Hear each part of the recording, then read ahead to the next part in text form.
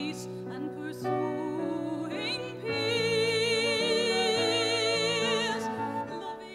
Irv Newman, director of the JCC from 1954 until about 1962, and during that time he also served as a lay leader for the Jewish community prior to the founding of Rodef Sholom. There was just the Jewish Community Center here, of which Irv Newman was the director. Irv had a wonderful, still has I guess, a wonderful yeshiva background. He had a pleasant voice. He knew how to daven the old-fashioned way. And he also knew how to give a good, decent sermon in English, at least a decent commentary on the Torah portion each week. And so they had those kinds of services before Congregation Rodef Sholom was formed. Before I came, Max Simpson did, and after I came, I conducted the services. So you were in a sense The the rabbi. religious leader.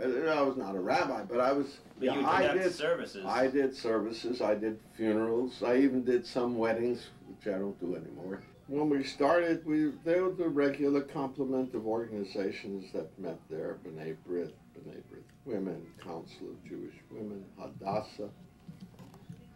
We had services every Friday night and Shabbos morning. We conducted all holiday services. It was a nice Sunday school. Indeed, when I came there, the Sheriff Israel in San Francisco, the synagogue, who used to run the Sunday school, now no longer ran it, and we had it to do ourselves, which we did. We immediately started a day camp.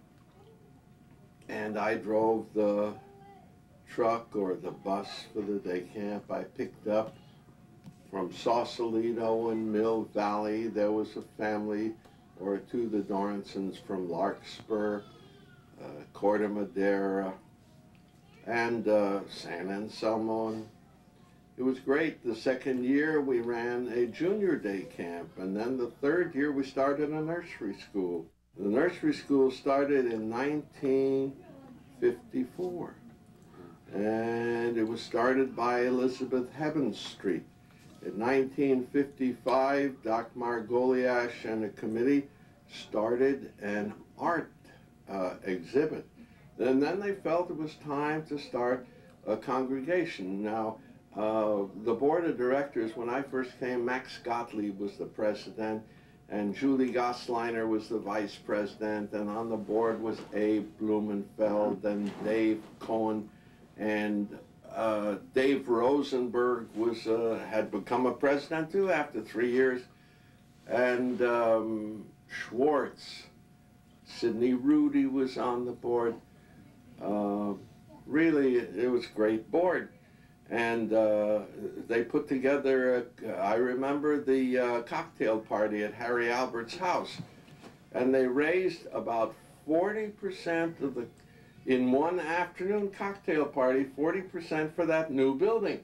And they built a new building with the idea that it would serve both a congregation for holidays, for bar mitzvahs, for events, as well as be a nice auditorium. And they went to work and built it, and everybody was active. They did a lot of the work there.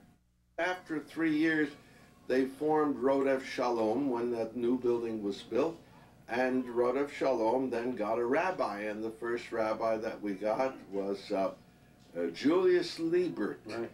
He was a part-time man. He lived in San Anselmo. He was a chaplain at San Quentin. He had been a chaplain in the Army or in the Air Corps.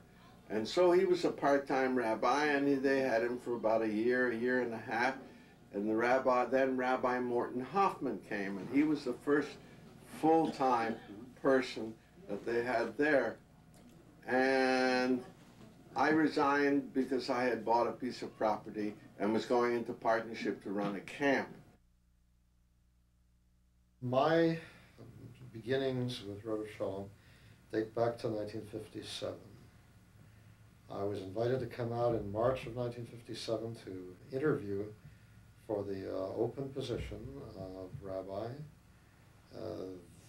I would be the first full-time rabbi of Congregation Rodef Sholom.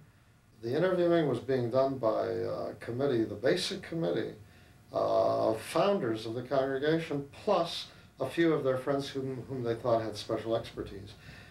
We met, as a matter of fact, for the interview over at Becky Abel's house after they took me out to dinner. And we sat down and they asked me a lot of questions and we chatted. And they were concerned at the time that the rabbi should be somebody who would be able to conduct services with both a reform and a conservative flavor to it.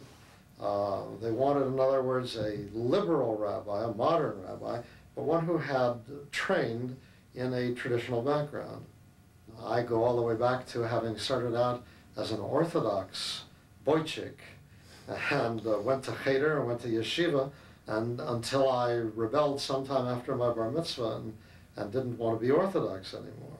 But I knew the Orthodox tradition. Where was that you grew up? I grew up in Cleveland, Ohio.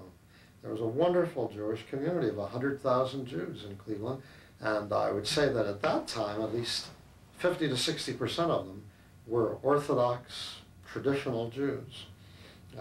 So I was very familiar with the traditional Siddur, out of which I had davened all my life, and I was, of course, familiar with the Union Prayer Book, which we used in those days. So it was a good shidduch for me, and I think a good shidduch for them. But we entered upon a fundraising campaign in about late 59 or early 60. So you were actively fundraising? I mean, Oh, yeah. I personally, for instance, went into Harry Albert's office. And I said, Harry, everybody knows you're a financial leader in this community. We really need to have you make the pace-setting gift to this building fund. And Harry, God bless him, had never been confronted with this kind of thing.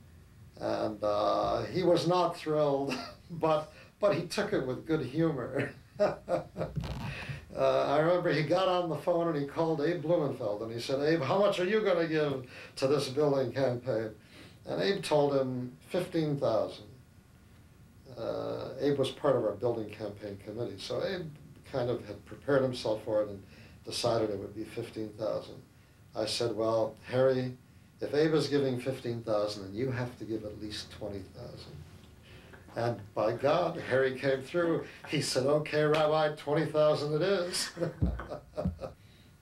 We had a groundbreaking ceremony sometime in late 1961, I think, autumn of 61, and by May of 62, the building was finished. We moved into the new building on May 1st of 1962. The great thing that happened was that a young woman by the name of Elsie Goldman and her family, that is her husband George and her kids Abby and Freddie, they moved into the community just a year after I did, 1958. And Elsie had a background of singing in choirs in synagogues back home in Philadelphia, as I recall. So she knew some Jewish music. She had a lovely voice, played the piano marvelously, and we had an organist, Doris Goldberg, at that time, Larry Goldberg's wife. And so we put on musical performances, not just for services. We sang, of course, every Friday evening, and when we had bar mitzvah services on Saturday morning. We did not have a regular Saturday morning service. We had a Saturday morning service only when there was a bar or bat mitzvah in those early days. Elsie and I became a cantorial team. There were certain things that she would sing. There were other things that I would sing solo, and there were many things that we sang together as duets or as responses to one another.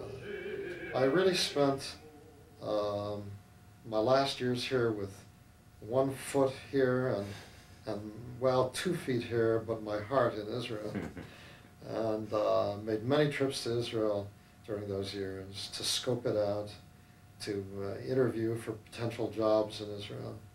I took my summer vacations doing that in I think both 68 and 69. And eventually we decided to make the move. And what year was that? In June of 1970 we moved to Israel. started with the synagogue, that is Rodef Sholom, that particular summer, the summer of 1970, and was there until January of 1977 when Rabbi Berenbaum succeeded me. I think those years were transitional years. They were years when we had a lot of youngsters, young people in the religious school. We were just developing our youth program.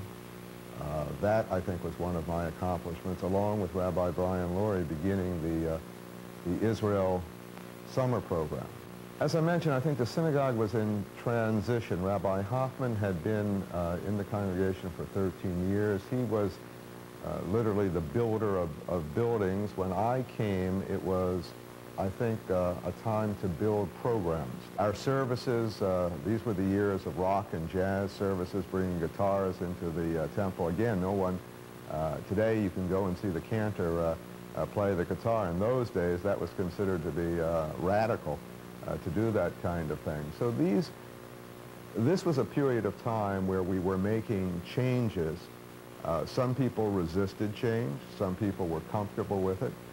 We also, in those days, I think, were struggling to have an identity, how liberal we were going to be, how traditional we were going to be. That was an issue which 25 years ago we had to work through. And happy birthday, Rodef Sholom. The most important event that we've had in this congregation were in the years between 1985 and 1991, when we broke down the barriers of territorial boundaries and decided to join with the JCC and Brandeis Hillel Day School and offer really to everyone in the community an opportunity to come and share in the building of the campus, because I think that this really has had the greatest impact on the community, not just the campus itself, but on each one of us and our abilities to serve the community better. And I would say that that was probably the outstanding singular event. I would say the other things that have really, events that have enriched the congregation have been the addition of the kinds of professionals that we've had working here at Rodef Sholom, the rabbis who've come to work here over the course of the years, the ones of most recent memory, Robert Daum and Stacy Levison, whom everyone remembers, but also Lee Beisel, our first associate rabbi, and Mimi Beich, brought enormous variety to the congregation, and also the addition of professional cantorate at the congregation. Stephen Pizzarni and Rita Glassman, and finally David Margulies, who was this just wonderful soul in the life of the congregation. The truth of the matter is that, number one, Elsie Kranitzky, who's been at this congregation for 40 years, always has given the congregation a legacy of good music. For the first more than 20 years of the congregation, she was the soul of its music. And when it came time to get full-time professional cantors, I did myself work to try to find the funding so that these musical programs would be possible. And thanks to the Pechner family, we have a source to put on big musical programs. Many of us come to synagogue, maybe Friday nights, maybe sometimes Saturday for high holidays, but many of us are never here during the weekdays. Would you tell us what it's like during the week here at the campus and at the synagogue? Here, there's life all the time. There are people all the time. There's 200 people or so at Brandeis Hillel Day School teaching and studying. There's early childhood education and daycare in the JCC that has another 200 people who are working and kids who are around.